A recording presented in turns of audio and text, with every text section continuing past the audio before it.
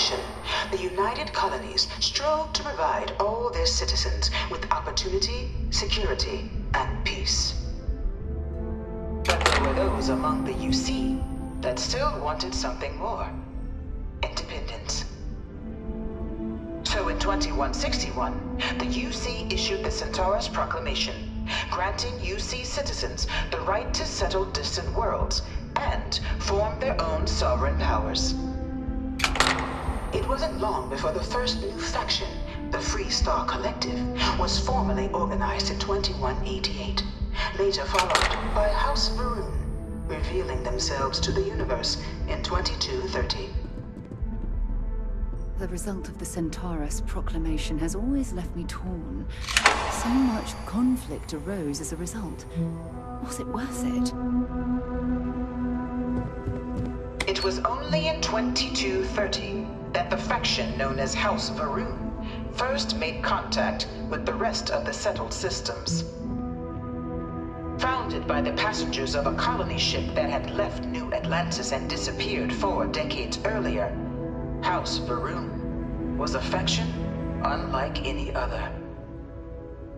A theocracy dedicated wholly to the beliefs of its isolationist founder, Jinan Varun.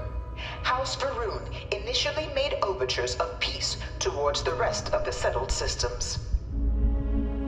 They claimed their only intention was to spread the word of their god, the Great Serpent.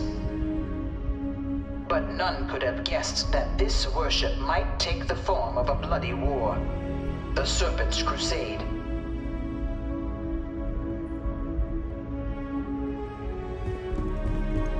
The Freestar Collective was initially founded in 2188, when the citizens of Aquila banded together with the pleasure city of Neon in mutual defense. But in 2194, after the deployment of a UC medical star station in orbit around their world, the citizens of Narion also requested to join the collective. The resulting rise in tensions between the Freestar Collective and UC culminated in the settled system's first intergalactic conflict, the Narion War.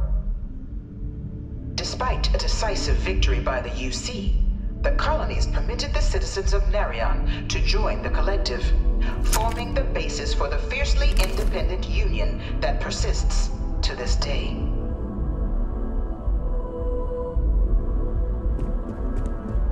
Beginning in 2240, House Varun forces declared all-out war on the rest of human civilization, initiating the Serpent's Crusade. Over the next 23 years, thousands of Freestar, UC, and independent souls were killed by agents of House Varun in the name of their serpent god. It was only with the death of their founder in 2263 and the succession of his heir Jarek that House Varun finally sued for peace. There remains, however, select members of House Varun who refuse to recognize the cessation of hostilities their leaders established. Even after House Varun's mysterious disappearance, these zealots remain a threat to all who encounter them. Their pacification, a goal of all space.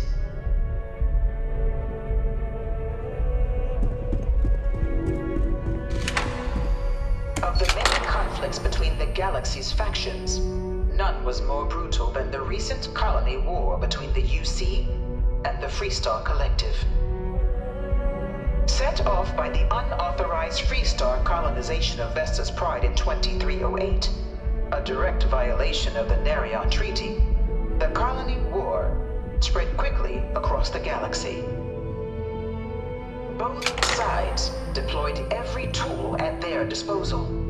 Armadas of warships, mechanized combat platforms, or mechs, even bioengineered alien creatures, the infamous UC xeno-weapons. It was only in 2311 at the Battle of Cheyenne that the scales finally tipped, the Freestar Collective, utilizing their civilian fleet as a human shield, successfully crippled the superior United Colonies Navy. After their shocking victory against the galaxy's greatest navy, the Freestar Collective offered terms of peace, which the colonies, out of an interest in staving off any further human costs, accepted. The galaxy has been rebuilding ever since. The colony war was a horrible conflict that irreparably ruined the Few settled worlds were left untouched by the colony war.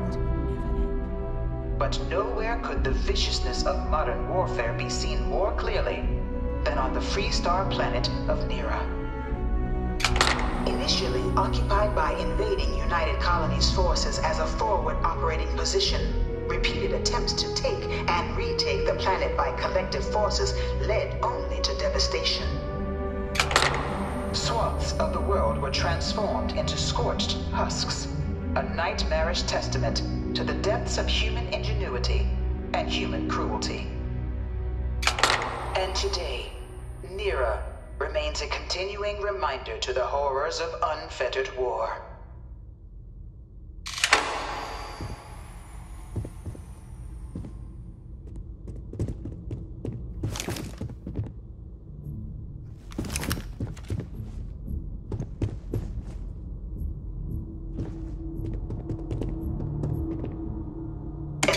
Of the colony war, a different kind of tragedy struck the UC city of Londinian. A newly constructed but critical supply center for the United Colonies war effort, Londinian found itself overrun by one of the galaxy's most mysterious predators, the Terramorph. A rare but pervasive threat to all human-settled worlds, Terramorphs swept over the city, seemingly out of nowhere, on a scale never before seen in recorded history.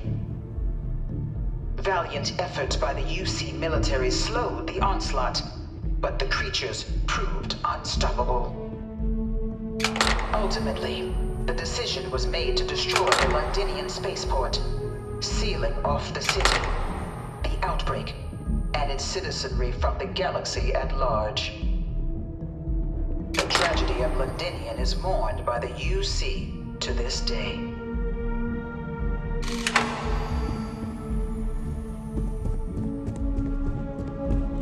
After the devastation wrought by the colony war, the UC and the Freestar Collective came together to ratify a treaty that became known as the Armistice. Both sides agreed to a vast reduction in standing forces, and that xeno-weapons and mech warfare would be outlawed.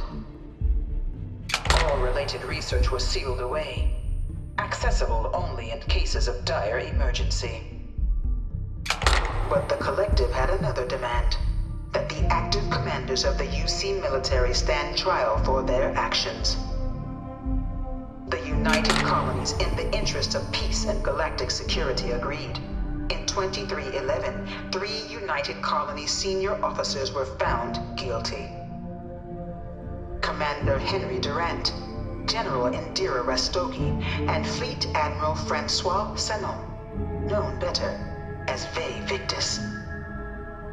All were sentenced to death for their actions, bringing the colony war to a close and returning peace to the galaxy at long last. I was a strong supporter of the Armistice. All of the terrible weapons that both sides used against one another.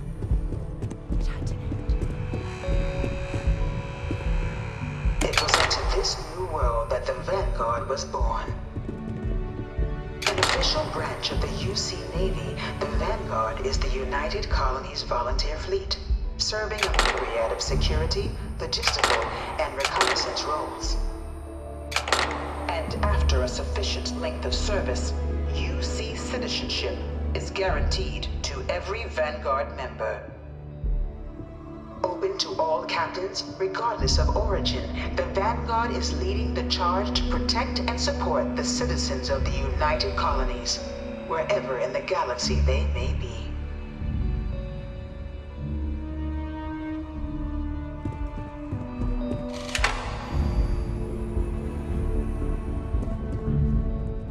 No one is born a United Colonies citizen. Only through service to the UC can one hope to earn one's citizenship. UC prides itself on taking care of its people. Cost of living controls means citizens pay less than their foreign counterparts for needs big and small. All citizens are issued a grant upon joining to get themselves on their feet.